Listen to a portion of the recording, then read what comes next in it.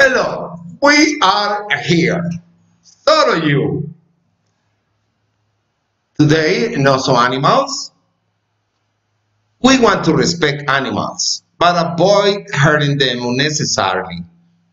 But it's also important to see that wild animals do not belong as pets in people's houses. What kinds of wild animals could have homes in your backyard? Think about food, water, shelter, and space. We can help wild animals by making sure they have access to the habitat they need. It will be a wonderful world if all people show love and respect for animal life. Unfortunately, our animal friends don't always get the high regard they deserve, as evidenced by the reports of animal abuse and cruelty that frequently make the news.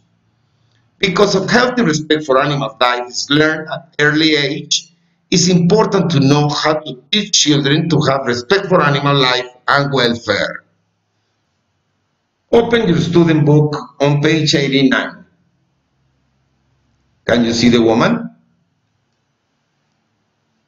Let's talk about her. Respect animals. Jane Goodall is a scientist who studies chimpanzees in the wild. She began her career in 1960 in Tanzania, a country in East Africa. She observed that chimpanzees, like humans, have families, communicate in ways that include hugging, use tools, and hunting groups. Goodall's research into chimpanzee behavior has helped scientists better understand human beings. In 1977, Goodall established the Jane Goodall Institute. It is dedicated to the well-being of living things. How can we respect animals? Look at the pictures. Read some of her quotes. You ready? We should have respect for animals because it makes better human beings of all of us. What you do makes a difference, and you have to decide what kind of difference you want to make.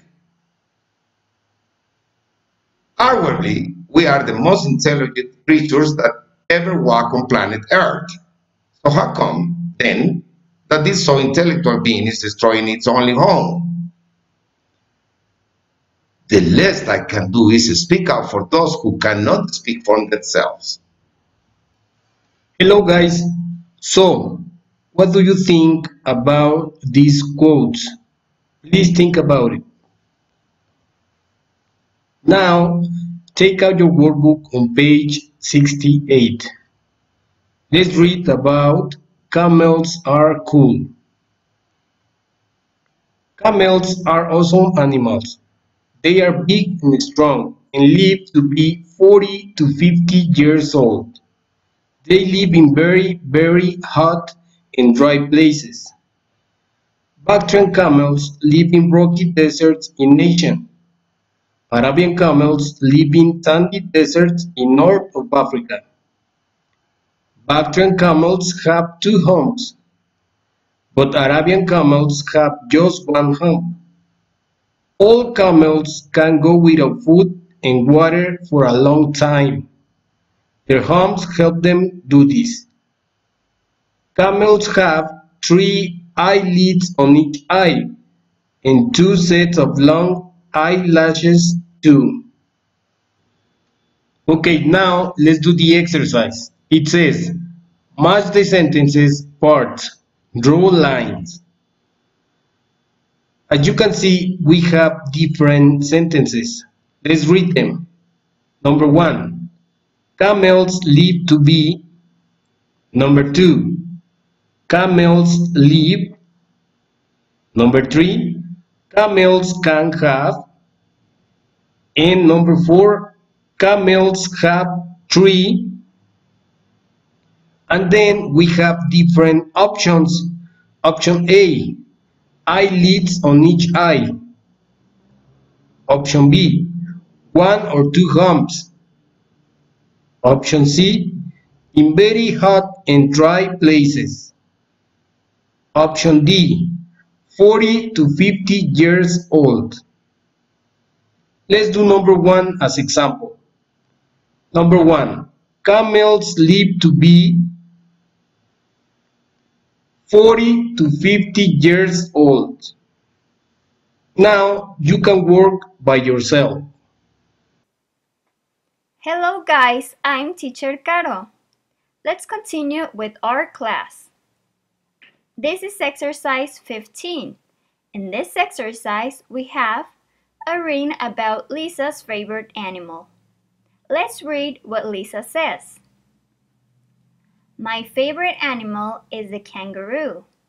It is a big animal with a long tail and strong legs. It can hop and jump. It can't walk or run. It has a pocket for a baby kangaroo. Lisa. Now let's go to exercise 16. Here you have to write about your favorite animal. You're going to answer these 3 questions. Number 1, what is your favorite animal? Number 2, describe your favorite animal. And number 3, what can your favorite animal do? Now guys, I'm going to explain you your homework. Your homework is going to be the next exercise, exercise 17. This is your homework, and here you have to write a paragraph with the answers of the last exercise. With these answers, you're going to write a paragraph. Here. Okay, if you get a little stuck, you can use exercise 15 as an example of how you gotta write it. Guess what, guys? This is the end of our online lessons. We hope you really enjoy each one of our lessons, and of course that you learn a lot of new things. Teacher George, Teacher Humberto, and Teacher Caro, we send you a big hug to all of you. Hoping we'll see our great students soon, because all of you are so intelligent, smart, and awesome students. Now it's time for us to end these online lessons. Hope you all guys are staying home. Remember, stay home, stay safe, and save lives. See you soon, guys, maybe in level 3.